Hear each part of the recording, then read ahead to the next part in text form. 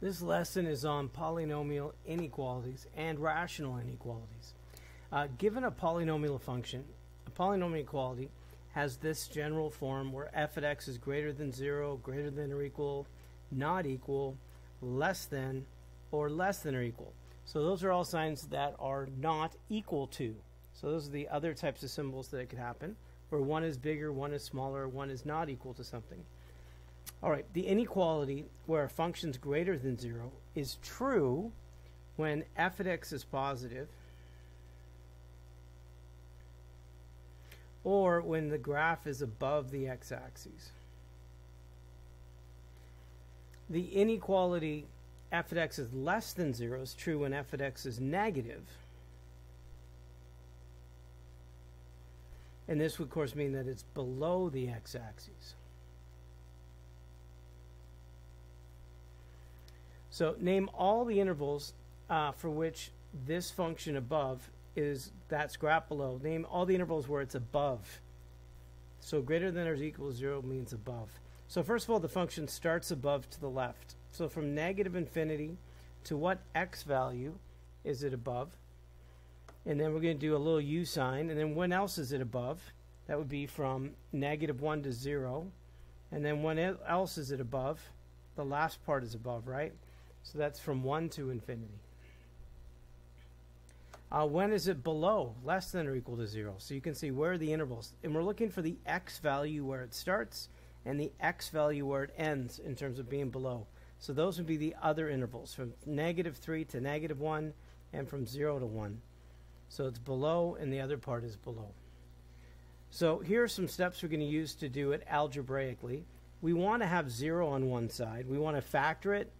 Find the zeros and put them on a number line and then test the intervals to see if they're positive or negative. So like number 1, we already have 0, so the next step is to factor. So the two numbers that factor this are positive 6 and negative 1. And then what I would do is I would put like a line to create the intervals. So we have negative 6 and we have positive 1. So here's negative 6. Draw a line that creates the interval. There it is. And positive 1, draw a line, and then you can obviously see there are 3 intervals, left, middle, and right. Now pick a number, any number to the left, and it goes on forever, so you could pick negative 1 billion. It doesn't really matter. Pick any number in that interval. So if you pick a number like negative 100, maybe it'll be obvious that it's a negative times a negative. And a negative times a negative is positive. There it is. So any number you pick smaller than negative 6 will always give you a positive answer, which is what I want. Pick any number in this interval, and if 0 is in the interval, I love picking 0. So that's a positive, and then 0 take away 1, that's a negative. So if you multiply that together, any number you pick in this interval will give you a negative answer. We don't want that interval. And then any number larger than 1, whatever. Pick something, so positive 1, larger than 1, so I picked 1. 2, so pick, and notice, I just want to know if it's positive or negative. So 2 plus 6, 2 take away 1, and a positive times a positive. So these are the intervals that give me the answer. Greater than 0 means a positive answer. So where is this positive?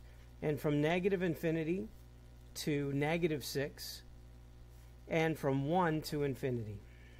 That's it. So that's the work we're doing today, to find the intervals where it's true for. So we're not looking for one answer, we're looking for an interval answer. All right, number 2, I want to be able to see it's 0 on one side, so I have to be able to factor it.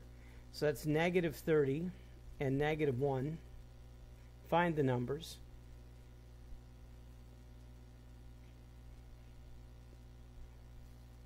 Next, factor out the common factor.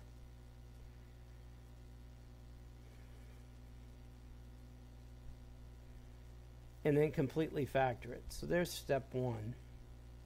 Next, find the zeros. So I have positive 3 and negative 5 over 2, or negative 2.5. So find positive 3. Find negative 2.5. And now you have your intervals, left, middle, and right. So pick any number to the left, like negative 4, negative 100.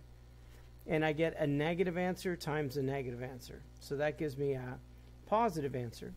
Pick any number in the middle interval. So again, I'm going to pick 0. So if I put in 0, take away 3. If I go 0 plus 5, so a negative times a positive is negative. Pick any number bigger than 3, whichever number you want to pick, and it's a positive times a positive. Now, where is it less than 0?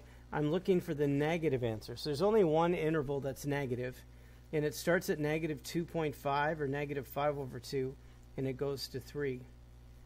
Now notice I use parentheses because at negative 5 over 2 and at 3, the answer is 0. So it's not less than 0 here, so we don't use brackets. You have to think just a little bit if I'm using parentheses or brackets here.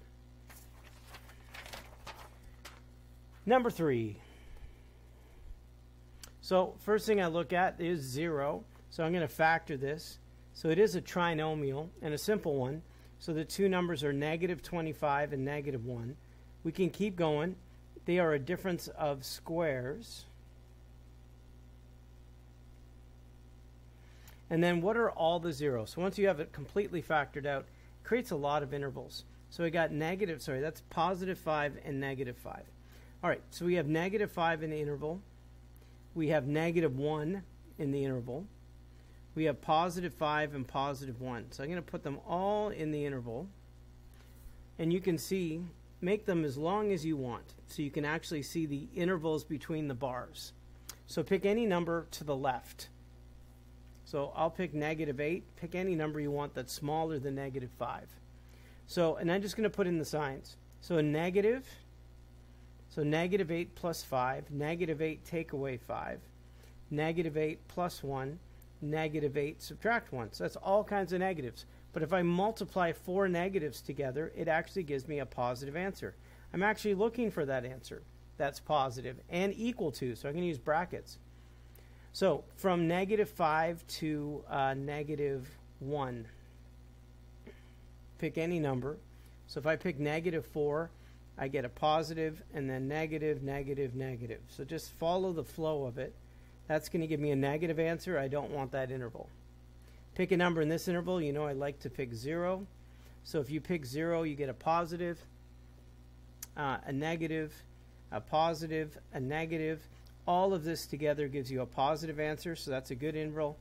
Pick any number in this interval.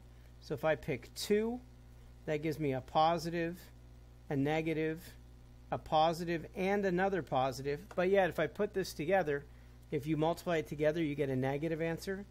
And then any number bigger than 6 or 5, all the factors will be positive. Positive, positive, positive, positive. So that takes the least amount of thinking. So the answer is going to be positive. So then think, what are the intervals that you're looking for? So greater than or equal to 0 gives you a positive answer. So negative infinity to negative 5. And it's a bracket here. Infinity will never have a bracket. The next one goes from negative 1 to positive 1. And the last one goes to 5 to infinity. And those are all the intervals where this function is greater than or equal to 0. Number 4. So first thing I look at, it is 0 on the other side. So then I'm going to factor it.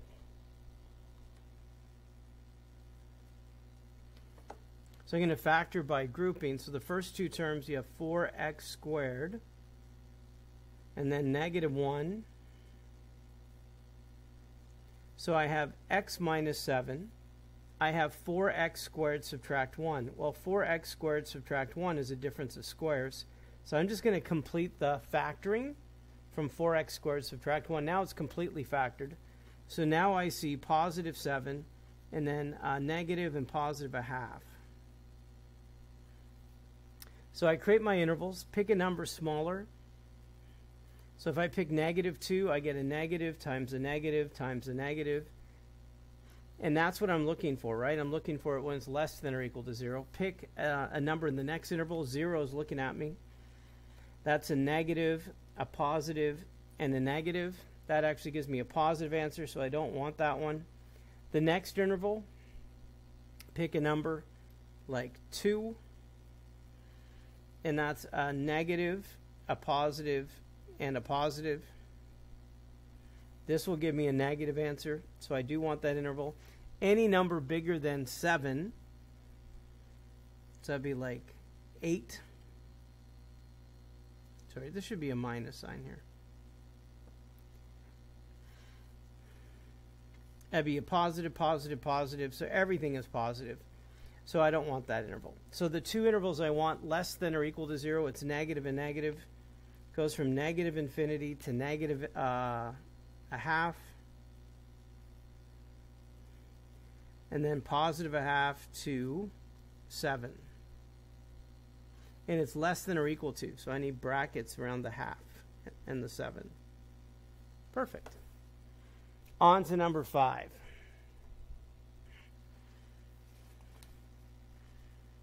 This is not 0 on the other side, so I'm going to do that first. Subtract 4x. Arrow only changes direction when you multiply or divide by a negative number, so we're good. Factor out an x.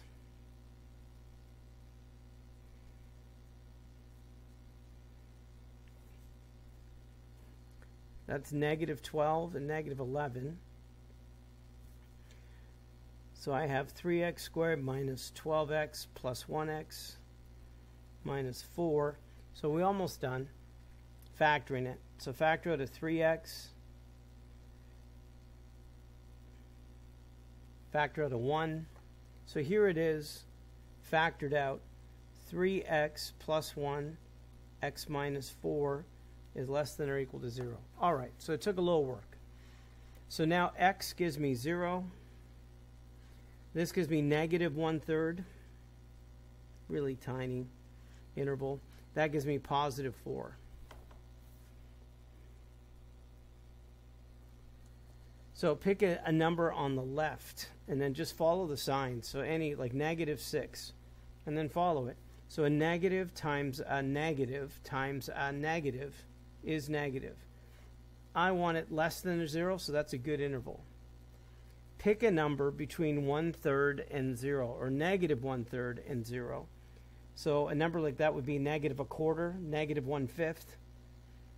So if I do that, that's a negative times a positive. 3 times negative 1/4 is negative 3/4 plus 1, so it's a positive. So a negative times a positive times a negative, that gives me a positive answer. I don't want the positive answer, so that little interval I don't want. Pick a number between 0 and 4, like 2. 2 would give me a positive times a negative. I want that interval. And then the last one would be all positive. So if I pick a number like 5, every factor would be positive, and I don't want that. So that now I go and go, okay, which are the intervals I want? From negative infinity to negative a half, and from 1/2 to 6, 4, 5, 4, 4. And all parentheses, because there's no line underneath the arrow. It's just less than 0.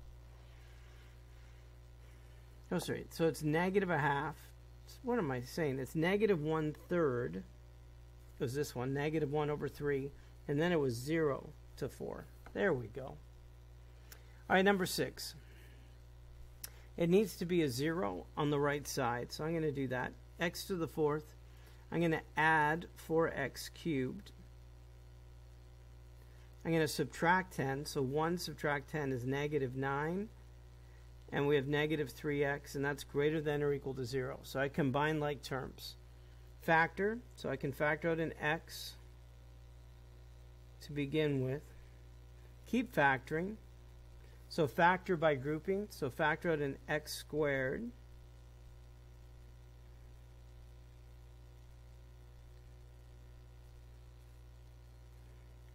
So I have x squared, or x plus 4, and then x squared subtract 9 is a difference of squares. So take the square root of each, and it's x plus 3, x subtract 3. Now it's completely factored, and you can create your intervals. So at x is 0, that's negative 4, that's negative 3, and that's positive 3. So find those zeros on your number line to create the intervals. So now pick a number in each interval. So I'm going to pick negative 6, and then think of the signs. So it's a negative times a negative times a negative times a negative. So just follow it through. That is definitely a positive answer. That is what I'm looking for. So that's a good answer. Pick a number between negative 4 and negative 3. So like negative 3.5. So negative 3.5 is a negative times a positive, and then a negative and a negative. So that gives me a negative answer. I don't want that interval. Pick another number in the next interval, like negative 2. A negative times a negative. Say that again. It's a negative times a positive times a negative. That gives me a positive answer. So I like that interval. A number between 0 and 3, like 2. Positive, positive, positive, negative. So that gives me a negative answer. And then if they're all positive, so if I picked a huge number, that would make each factor positive. So if you multiply it through, you get a positive answer. Now think again, which one do I want? Greater than or equal to 0. So I want positives. Equal to part, I got to be careful with brackets. So I got negative infinity all the way up to negative 4 bracket. The next interval starts at negative 3 and it goes to 1 brackets. And the last interval starts at 3 and it goes to infinity. So and that's a bracket. So, or parentheses at the end. Any number you pick in these intervals will satisfy this inequality. Number 7.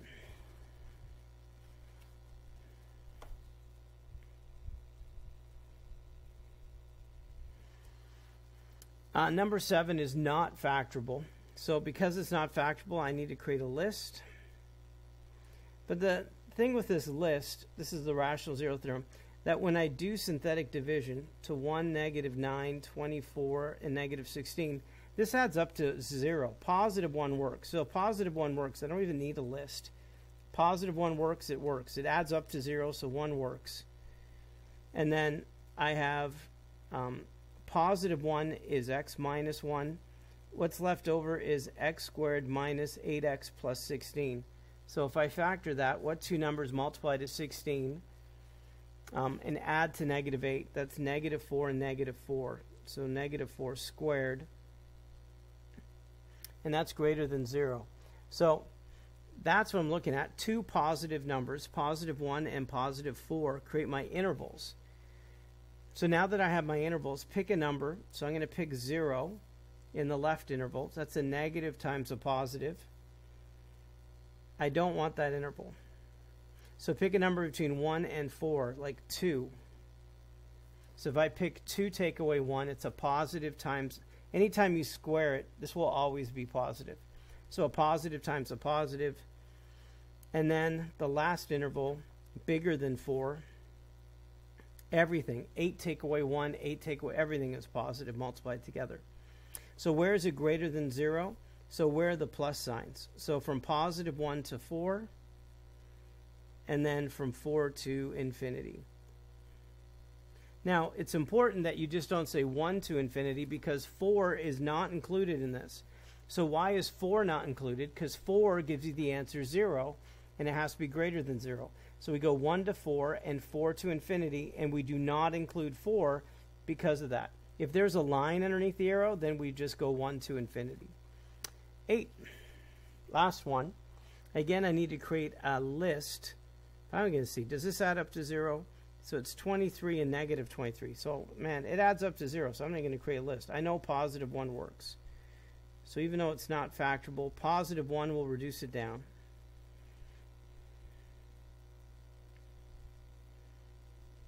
So there it is, positive 1. Now what's left over, 2x squared minus 11x, subtract 21.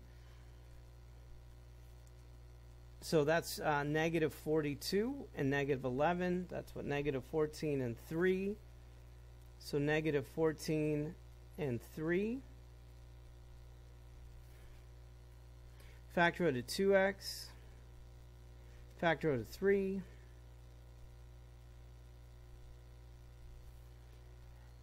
And then I have x minus 7, and what's left over is 2x plus 3. All right, so now I have what I need. What did I miss out? Oh, I missed out on the 1. So there's an x minus 1 in front. So if x minus 1 and these other factors from the positive 1. So we have positive 1 is a 0. We have positive 7, that's a 0. And negative 3 over 2. So negative 1.5. There it is. So those are my intervals. I'm looking to see where it's negative. So pick any number smaller than negative 1.5, so like negative 6. So a negative times a negative times a negative is negative. That's what I'm looking for. That's a good one. Pick 0 in the next interval. That's a negative times a negative, which is positive, times a positive, which is positive. That's not the interval I want. I want a negative answer. Pick another number in the next interval, like positive 2. So positive 2 will give you a positive times a negative times a positive. That's a negative answer. Good interval. And then pick a number bigger than 7. Everything is positive. So what are the intervals where it's less than or equal to 0? So from negative infinity to negative 3 over 2, bracket. And the next one starts at 1, and it goes to 7. So if you pick any number in these intervals, it would satisfy that inequality. You'd have a negative answer. All right, those are polynomial inequalities. Now we're going to look at rational inequalities. So when we look at rational inequalities, same idea. When the inequality is greater than or 0, it's true when the function is positive or above the x-axis. Same thing here. When the inequality is less than 0, that's when the function is negative or below the x-axis. So they give you a function, but they just graph it here. So when you have a graph, you can look where is it above and below. Greater than 0 means like where is it above. So if I look here, the x values would be from negative infinity. So from negative infinity to negative 3, it's above. It's also above from negative 1 to 2. So from negative 1 to 2, it's above. And then the last interval is 4 to infinity. It's above. So those are the ones where the graph is above the x-axis. What are the x values where it's below? So here's a part below. That goes from negative 3 to negative 1. And the other part that's below goes from, right here, 2 to 4. And again, taking either the asymptotes or the intercepts, either one. So either an asymptote or an intercept creates the intervals. So when you do this, what's different about this one is that it could either be the zeros or the vertical asymptotes. So now you have to look at the zeros in the numerator and the zeros in the denominator. So both the top and the bottom, and then put them on your thing. Otherwise, it's the same as what we just did. So for number 1, we already have 0. I'm looking at the top and the bottom. So the top, the 0 is negative 5. On the bottom, it's negative 2. I'm going to do a little jagged piece here at negative 2. And that jagged piece tells me that's an asymptote. So for an asymptote, I'm always going to use parentheses. But if it's an x-intercept, if this had an equal to sign part to it, it would be a bracket. But this would always be a parentheses. And now I test it. So pick a number. So like negative 6, pick. So if you have a negative divided by a negative, you get a positive answer. Here, pick another number in the next interval, like negative 4. That's a negative. That's a positive divided by a negative. Remember, I'm looking for a greater than. So that one's good. That one's bad. Pick another number. So like 0. That's a positive over a positive. And I'm looking for a greater than 0. So I'm looking for the intervals that give you a positive answer. So there's 2 of them. One goes negative infinity to negative 5. Parentheses because it's just greater than. And the other one goes from negative 2 to infinity. So if you pick an answer in these intervals, you're going to get a positive answer. The only one here in the middle will give you a negative answer. Number 2. For this one, we're going to factor first. So that's going to be negative 6 and positive 1. And then when I factor, I can find all the zeros. So the top, if x is just by itself, then 0 is a 0. This is positive 6, and this is negative 1. And then I test. So I start on the left, pick any number on the left. Okay, that's a negative. Here on the bottom, a negative times a negative is positive, and then when you put it all together, you get a negative answer. So that's a good interval. Pick a number in the next interval. So between negative 1 and 0, that would be like negative a half. So if you pick negative a half, you get a negative on top. That's a negative, but then a positive. So the negatives divide out and get a positive answer. I don't want that interval. I only want the negative interval. Pick another number. So like another one, here I'll do it over here, like positive 1. So if you pick positive 1, here the positives divide out and you're left with a negative answer. That's what I want. And then pick a number bigger. So I picked 8. So everything is positive. So I don't want that one. So I just want the negative answers because it's less than 0. So the final answer would be from negative infinity to negative 1. And then the next interval would be from 0 to 6. So any number you pick in these intervals would give you a negative answer. And that's what I was looking for. Next page. All right, number 3. Step 1 is to factor. So that's the difference of squares. Next is to understand the zeros. So in the numerator, the zeros are negative 3 and positive 3 and then negative 4. So that creates my intervals. So pick a number on the left interval. That gives me a negative times a negative over a negative. So altogether that gives me a negative answer, which is what I don't want. Next, pick a number between negative 4 and negative 3. So that would be like negative 3.5. So if that's true, you'd have a negative times a negative, which is positive, over a positive. So that gives you a positive answer. I want that. Pick a number in the next interval. I like 0, so I'm going to pick 0 in the next interval. That's a positive times a negative over a positive. So altogether that gives you a negative answer. We don't want that one. Pick a number bigger than 3, 4, 5, whatever. Pick a number here in this interval. So that's all positive. So I want to know when it's greater than or equal to 0, and beware where the asymptote is. So the asymptote's at negative 4, so I need to be aware of that. Because for an asymptote, you're going to have parentheses always. So negative 4, and it goes to 3, or negative 3. That's a bracket because of the equal sign part. The next interval starts at 3, and it goes to infinity. So whether it's infinity or an asymptote, you always use parentheses. Otherwise, you'd have to think whether you use a bracket or parentheses. Number 4, step 1 is to factor this. So that's positive 3 and positive 7. The next step is the zeros. So we have positive 6, negative 3, negative 7. So there they are. Be aware that negative 7 and negative 3 are asymptotes. So they are always going to be parentheses. So I'm going to start and put in negative 8. Think about it. That's a negative, and a negative. So altogether that gives you a negative answer. And that's what I want. So that's a good one. So negative 6, if I put it in, negative 6, that's a positive and a negative. So the negatives divide out and give you a positive answer. I'm going to pick 0 in the next interval. So that's a negative, a positive, and a positive. So altogether that gives you a negative answer. And then pick a number bigger than 6. And that gives me a positive answer everywhere. So what I'm looking for is less than or equal to 0. So the positive answers I'm not looking for. So the negative answer goes negative infinity to negative 7, parentheses. And then it goes from negative 3 to 6. And the only bracket there would be at 6. So negative infinity, the vertical asymptote, the other asymptote, only 6 would have a bracket, even with the equal sign underneath. Number 5, we're going to factor it.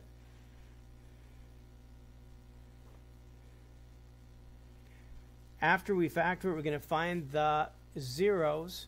So positive 4, positive 1, 0 is an asymptote, and negative 2 is an asymptote. Tons of intervals.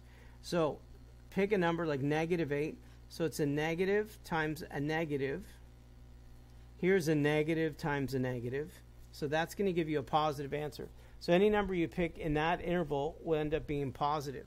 We don't want a positive answer, so we don't want that interval. Pick a number in this interval. So I'm going to pick the number -1. -1 is still a negative times a negative, and a negative times a positive. So if I put this together, I get a negative answer in that interval, and I want that negative answer. Next one is a really small interval from 0 to 1, so I'm going to pick a half. So if I plug in a half, I get a negative times a negative, and I get a positive times a positive, so I get a positive answer.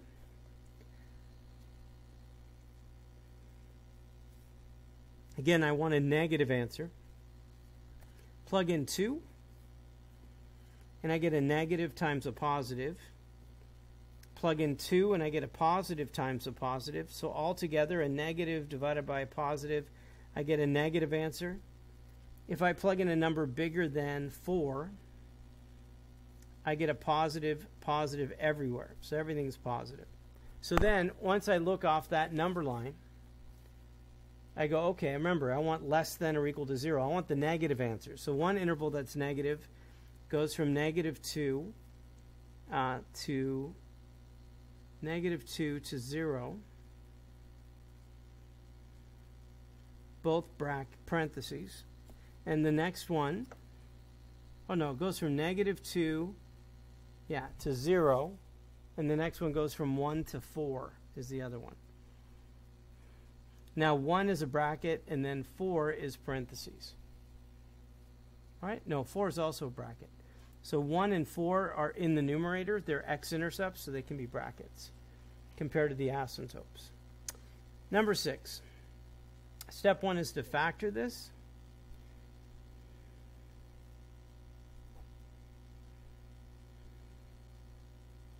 So 8.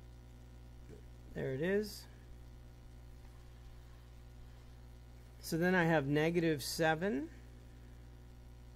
I got a negative, I got -8. I got 2 and 5. So find the zeros at the top and bottom. Make your intervals. So this one needs to be longer to the left. So I'm going to pick like -9 or a number smaller than -8. So that's a negative times a negative and a negative times a negative. So altogether it's going to give me a positive answer, which I want. The next interval between -8 and -7, if you pick -7.5, you get a negative times a negative, and you get a positive times a negative. So altogether that would give you a negative answer. I'm not even going to put it on there. I don't want that interval. The next one goes from -7 to 2. I'm going to pick 0. So 0 gives me a positive answer. I want that. Pick a number in the next interval, like 3. That's a positive times a positive, and a positive times a negative. So altogether that gives me a negative answer. I don't want it, so I'm not going to write it in there. Pick a number bigger than, what number is that? 5. So like 6. And everything is positive. So if you pick +6 in, it makes every factor positive, which makes the whole answer positive. And then I'm looking for greater than 0. So it goes from -infinity to -8. The next interval goes from -7 to 2. And the last interval goes from 5 to infinity. So there is 3 intervals where that rational is greater than 0. So we're looking for the intervals where it's positive. All right, 2 left. Here, for number 7, we need 0 on the other side. So I need to subtract 1. I'm going to factor the denominator. And then recognize I need to multiply top and bottom by that.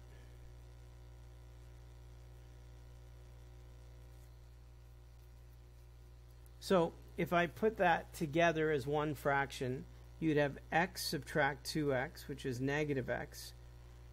And you'd have -7. Now, a negative times a negative makes that +2.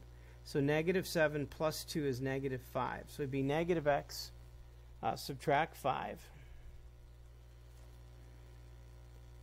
And now we're ready to go. So now I have that 0 on the other side. So for this one, it would actually be negative 5 would make it. So if you add 5 and divide by negative 1, negative 5, and then positive 1. So that creates my intervals here. So I got 3 intervals. I'll pick like negative 8.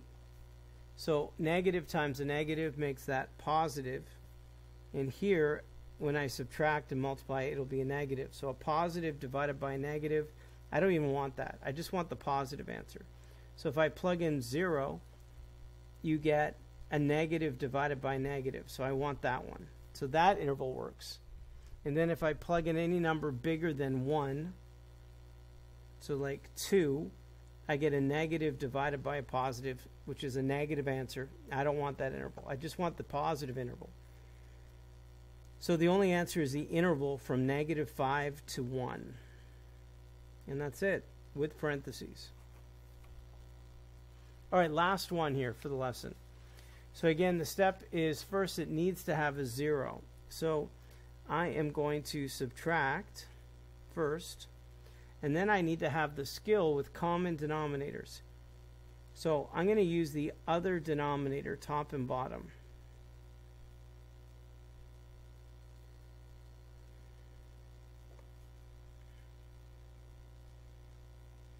So see how I use the other denominator to create common denominators? So if I put this together, I get a 9 take away 8. That's 1x. Negative 27 plus 32 is 5. So it's x plus 5. And then we have the common denominator. Now, once I put this together, now we have negative 5.